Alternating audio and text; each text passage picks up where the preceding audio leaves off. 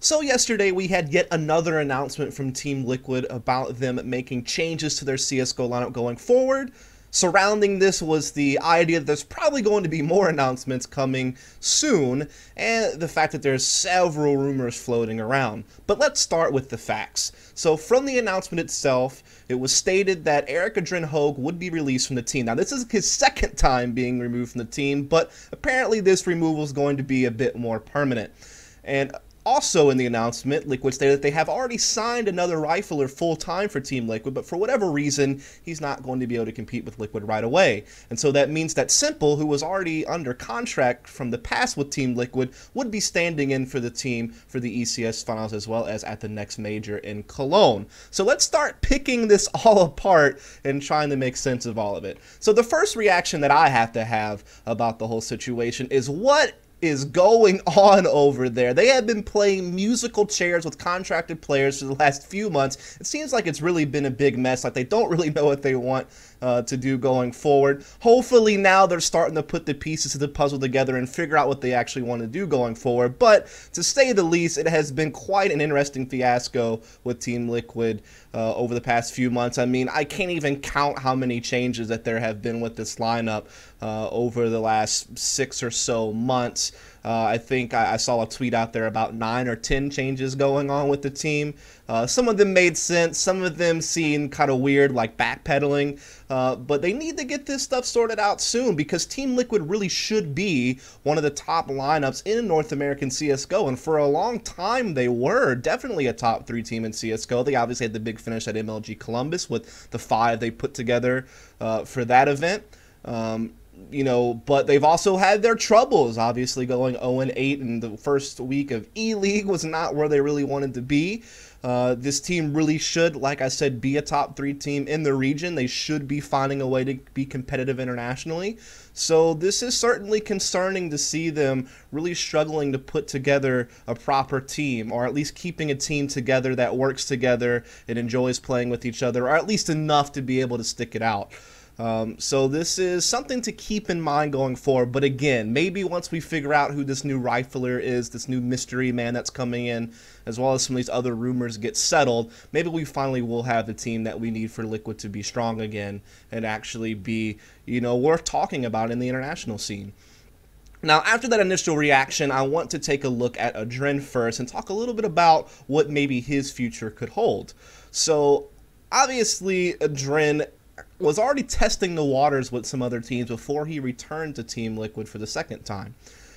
This included trying out for Cloud9, where he might have been the 5th in the in-game leader for Cloud9 before Slimmy was acquired. And in fact, the fact that adreN decided to go back to Liquid, or I don't know what the negotiations were, instead of playing with Cloud9, that was one of the key reasons why you did see Slimmy actually come out for C9 in the end. So that is certainly one team that he was kind of, you know, toying with. We also did see him standing in for TSM, I believe, during one of the iBuyPower Cups that happened recently, where he might have been the 5th for that team before they picked up Twist, and now, of course, Cadian filling in for them at E-League. So that was another team he was kind of associated with during his brief period being cut from Team Liquid.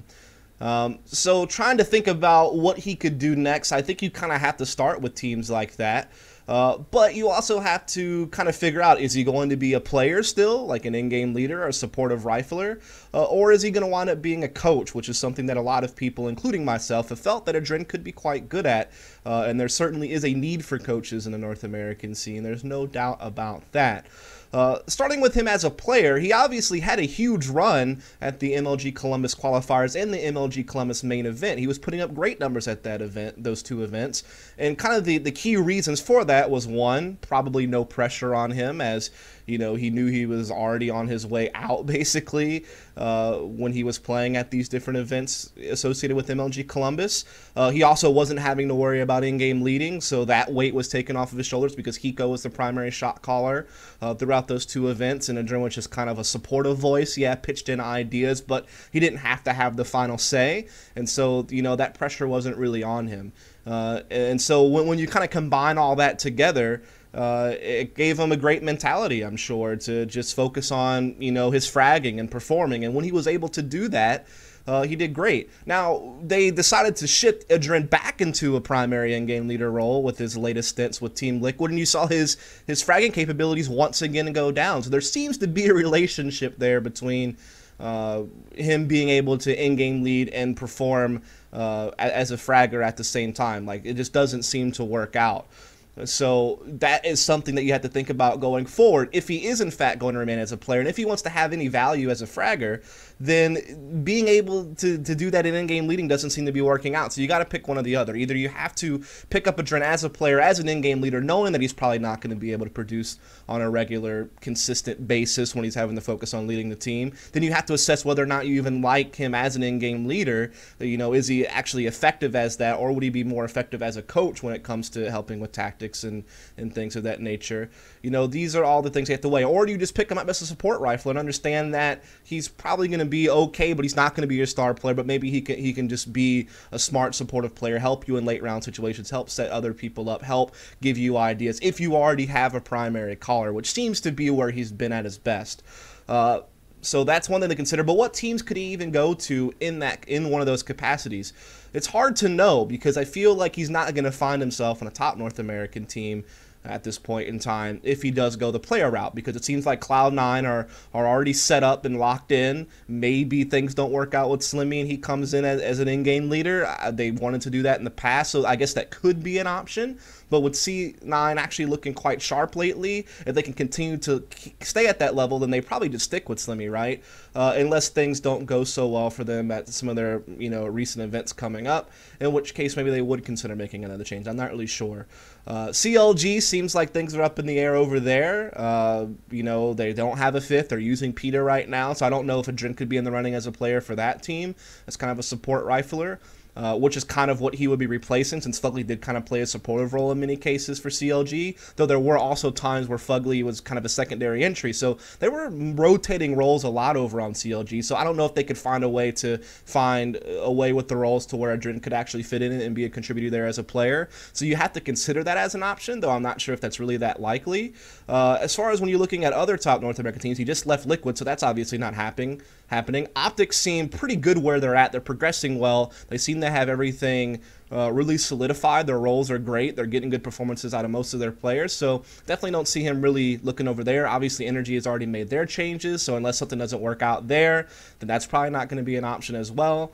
TSM is using Kaden as a stand-in, but you would assume that Twist is going to come back, and because he's been playing well with that team, by the way, when you saw him at the minor and all their online play. So you don't think that there would really be any changes there.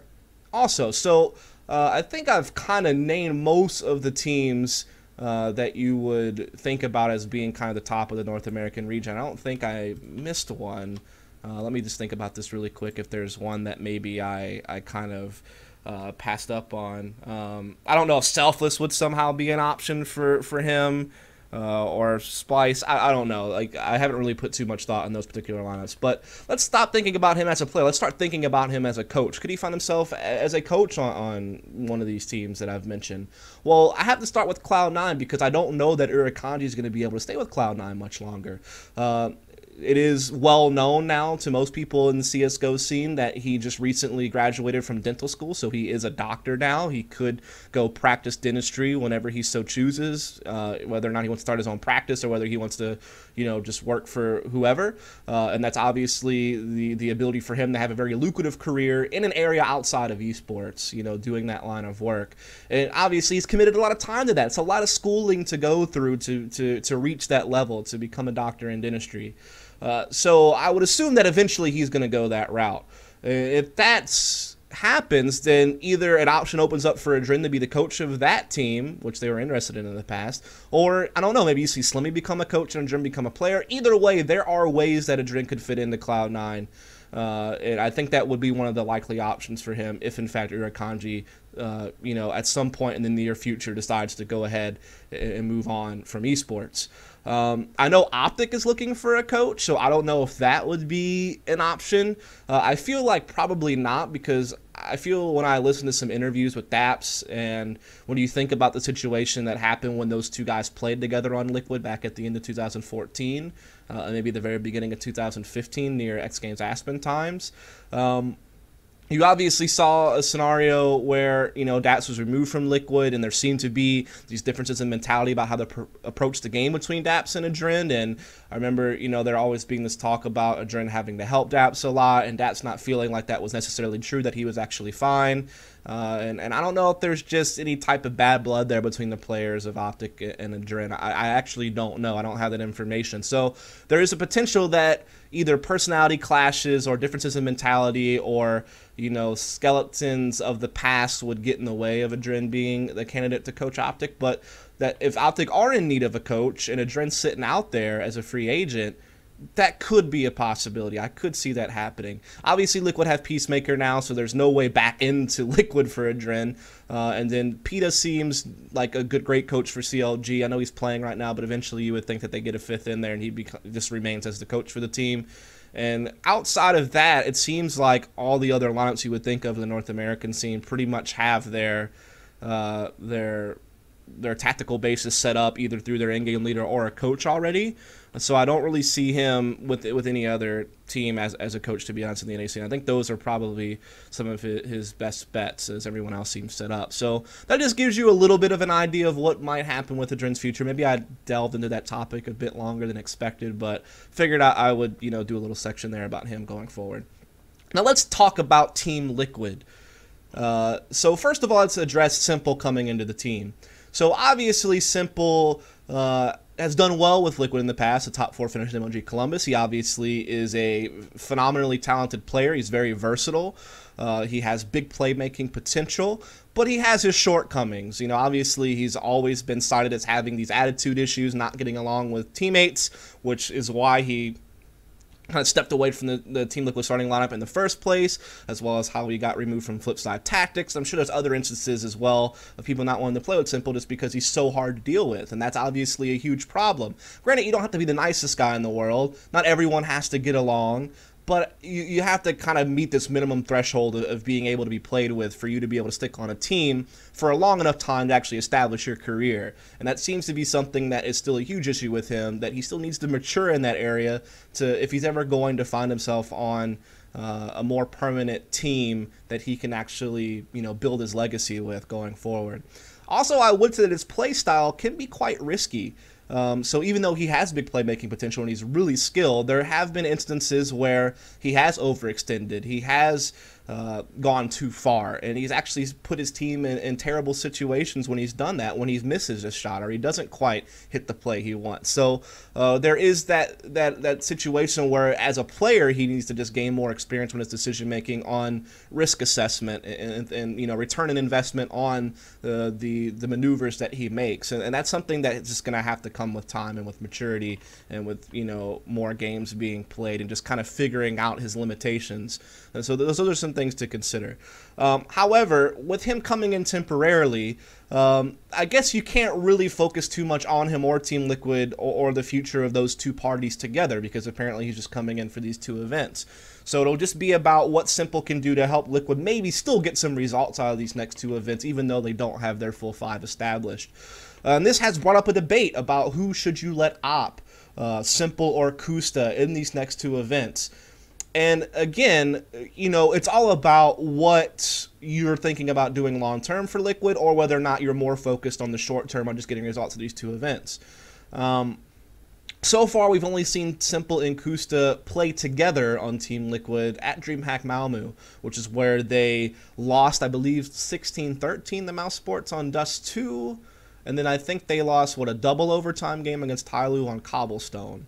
And so that was the only 2 maps that they had played together in a LAN environment. I think maybe they had played a little bit together online, but not really sure. We've openly heard Simple not really care for koosta very much because he wants to op over koosta, and we obviously saw that clash come together at Malmö, where it was in fact koosta who opted in the first map on Mouse Sports and Dust 2, and he actually didn't do badly. I thought he did pretty okay there. Obviously they lost, he didn't have a huge impact, but his numbers were okay.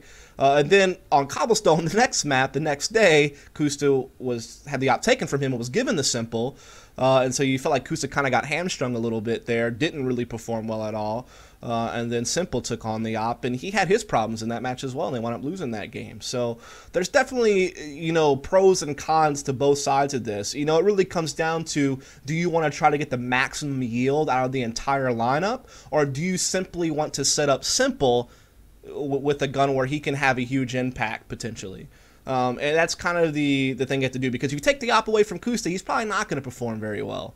You know, that's just, it's not his main role. It's not his main gun. It's not what he practices and drills on a regular basis. So you're taking away from him.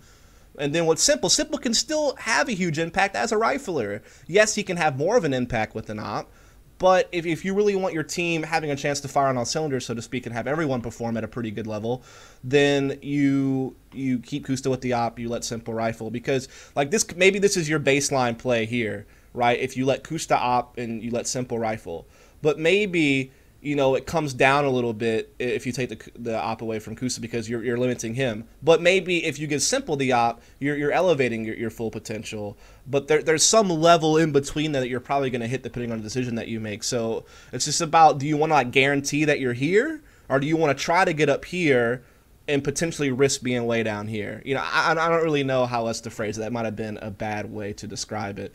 Because here's the thing. Simple, again, can make big plays with the op, can put up a lot of numbers, could help your team get better results. In fact, with some of the issues that Liquid have had, he can maybe help you break through a moment where you're beginning to fade and drop off and risk not being able to win the game. His big plays can bring you back up. It can find you openings. It can give you more options on the Terror side. But it is certainly true, as I mentioned earlier, that he can overextend and he can cause you problems. Biggest example of this was that Cobblestone game against Tyloo at DreamHack Malmö, where we saw moments in regulation where he was making these crazy risky plays that didn't pan out, you know, on their Terror side. He would be on the long B platform, such a powerful position to have as an opera on Cobblestone to hold off a retake, but he'd jump down and try to take these crazy fights in the site, and he was losing a lot of those, and it was a contributing factor to why Liquid were losing some rounds in regulation on their Terror side.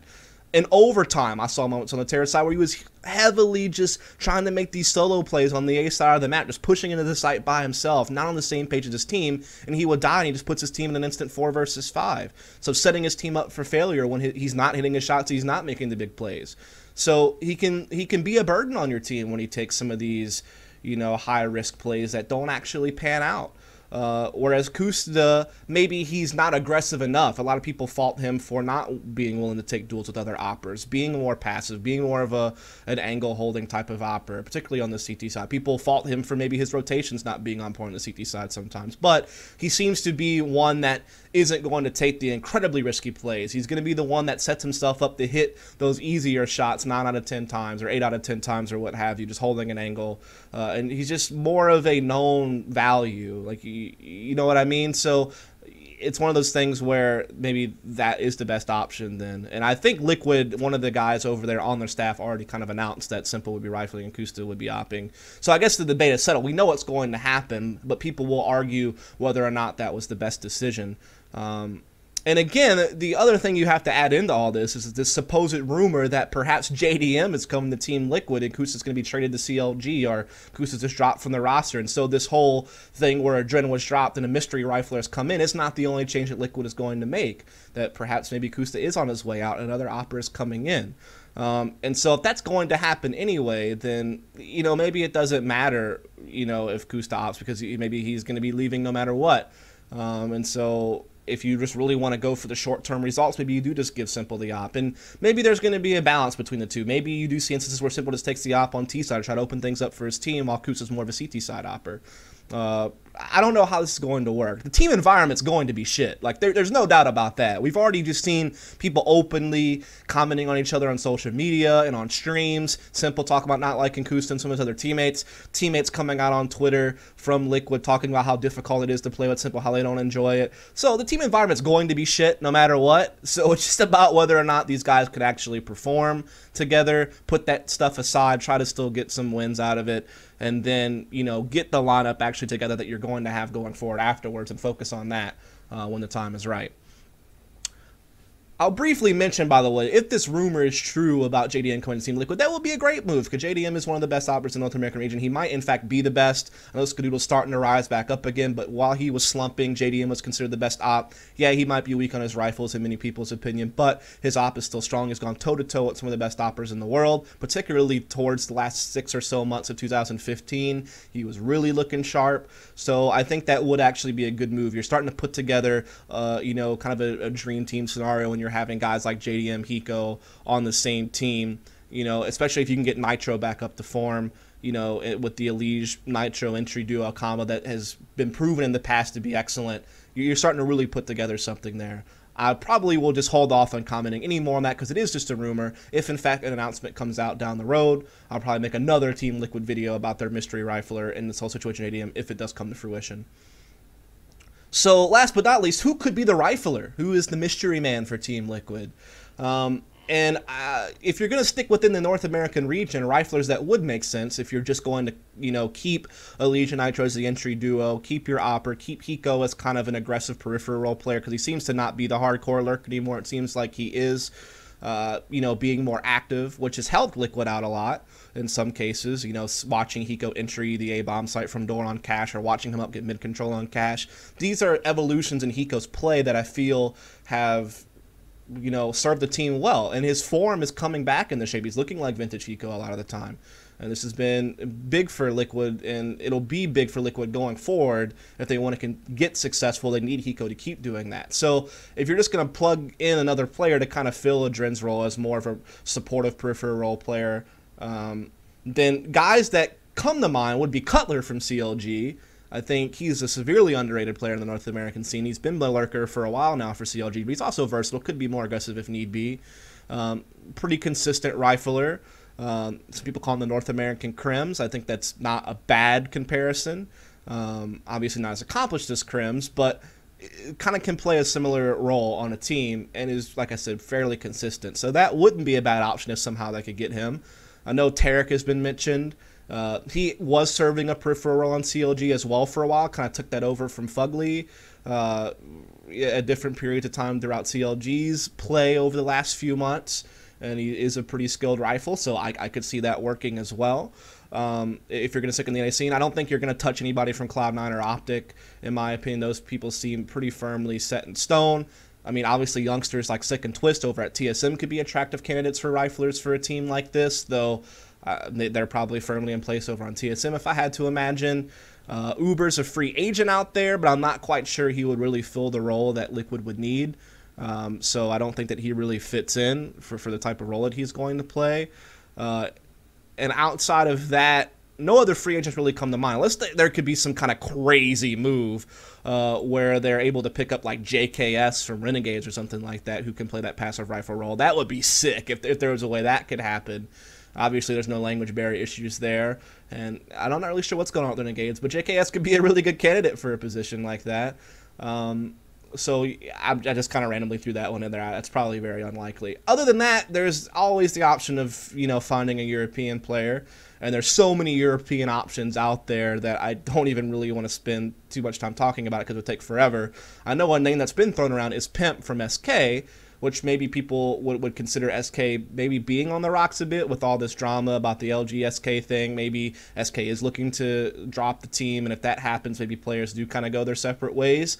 So maybe Pimp could be an option for this team as well as a rifler. And there's so many other European names, like I said, so I'll leave it at that. And to end this video, the last point I want to address is what other things do Liquid need to focus on going forward if they are to kind of dig themselves out of the hole that they're in and become a top team again. First of all, obviously getting their roster situated is a big thing, but what are some other issues that need to be sorted out? So first of all, they're having trouble closing games. I don't know if it's particular players succumbing to the pressure, feeling the need that they're forced to make plays to try to end the game, and so they're making rash decisions, they're not thinking clearly, or if the pressure just gets to them and they begin to like tilt and collapse. I'm not sure if that's the case, if just certain individuals are having that problem. I'm not sure if it's a team-wide mentality problem, but it started out as them being an underdog team, putting themselves in situations to upset the favorite, and then not being able to close. Obviously against Luminosity at Columbus twice, against NIP at the ESL Season 3 finals. But now it started to be where they're in positions where they're the favorite, and they still struggle to close the game. This happened online against Echo Fox on Dust 2, I believe, in the ECS. I think it also happened to them against Cloud9 in ECS on Dust 2, though you could argue who was actually the favorite there. But it happened where they were in a position to beat C9. They had done so on LAN at the ESL Season 3 finals not so long ago. And this was before E-League, by the way, this whole Cloud9 ECS situation. Failed there, and then it happened to them against Renegades at E-League. So this is a persistent problem. And I'm not sure if you can call it choking, you can call it whatever you want. You can call it just them making mistakes that they need to fix, and they're almost there. But yeah, this obviously is something that has to be sorted out. So that's kind of one problem that they need to look at going forward. Another thing I think they need to look at going forward, again, I've already addressed like roster situations. That's obviously something that has to be sorted out, so I won't bring that up. But another thing is nitreN, make him great again, please. Like, he was so good in 2015. People were even saying he was the best North American player overall. He had certainly done a lot to earn that title. He was putting up big numbers at the end of 2015 for Team Liquid. He was really helping them get in situations to win, and in fact, some cases helping them really just close and win games. In 2016, when Simple came on board, seems like he really fell off. I'm not sure if it was because Simple somehow affected him. I have no idea. But Simple, even when he's exited the team, and they've had apparently people that get along better, he still hasn't really quite hit the mark. I mean, he's had some mats where he's looked good. Don't get me wrong. It hasn't all been doom and gloom for nitreN here. But at the same time, I still feel like he's not quite where he used to be. He's just not necessarily putting up the same numbers that you would hope for on a team that's supposed to be prided on their firepower, nitreN being a big part of that. I mean, when you look at his match history, he certainly had his struggles, you know, at different moments in E-League, though he did have some maps where he did play well. You know, online he's looked pretty good, but again, there's just been moments where I feel like he just hasn't been as solid as he used to be. He seems kind of 50-50, so to speak, where he'll have big mats, but he also has bad ones. So I feel like he needs to get to a more consistent level where he's, you know, 7 out of 10, 8 out of 10, instead of just 5 out of 10, where he's having a huge impact. Especially since Elige actually stepped up his game, I feel like. Elige is actually getting more consistent. He was kind of in the position nitreN is now, you know, months ago. You know, he was the guy that was kind of hit or miss, kind of 50-50. Big games where you can drop 30 kills, but then games where he looked really quiet. Whereas I feel like now he's really starting to get to a better level where you see him having an impact more and more often. So if nitreN can catch back up to speed, and then you have Elige continuing to grow, this could become the best entry duo again in the North American region, which would be a powerful tool for Liquid going forward. So I'll just say that. I think nitreN is a great player. I just hope that, you know, whatever, you know, mental block is in his way, or I don't know if it's just the fact that there's so much instability at Liquid right now with all these changes that's affecting him. I mean, his role has always stayed the same, even when other people's roles have changed over the course of all these roster moves. He's always pretty much stayed in the same boat. So I don't think that's the problem. I'm not sure what it is, and I've actually talked to him about it, and he is aware of this, by the way. You know, I'd make like a little snarky comment about, you know, make nitreN great again. Like, he's seen my stuff on social media. We've spoken at E-League and stuff, and he says, I hope it's now. You know, like, I'm working on it. I see him DMing. I see him putting in the work. It's not a lack of effort that's stopping nitreN. Hopefully he'll get it sorted out, though, because he should be a great player for this team. So that's another thing to kind of think about going forward. Other than that, it's also about sorting out the leadership. I mean, adreN's out the door, so that in-game leader's gone. I assume that Peacemaker will just take over as the shot caller of the team, as he was for quite a while on Tempo Storm and Games Academy. So I assume that will eventually happen, but it's going to take time for him to figure out the roster and put his system in place. And that needs to work out. Like, it needs to be proven that Peacemaker is not just like a one-trick pony. That it wasn't that he was only capable of working with the Brazilians, and you know, and it wasn't, you know. There's always this debate, but because Boltz took over the in-game leadership over there, who really was it calling all the shots that mattered the most? So this is a perfect chance for Peacemaker to really firmly establish himself as a great coach. People already think he's a good coach from what he did with Tempo Storm and how they played. But for him to be truly great, for him to be maybe regarded as one of the best coaches in CSGO, this is going to be a big project for him to see if he can put the pieces together. I think he's capable of it. He seems like a smart guy, but it's just about being in a whole different environment with a whole new group of players and trying to sort everything out. And so that'll be another thing for Liquid to tackle going forward. So I think I'll just leave it at that. This video is already drug on kind of long, but just wanted to talk a little bit about some of the announcements that Liquid made, address some of the different, you know, variables in play with all of that. So if you enjoyed it, please follow and subscribe for more content. Until next time, have a good one.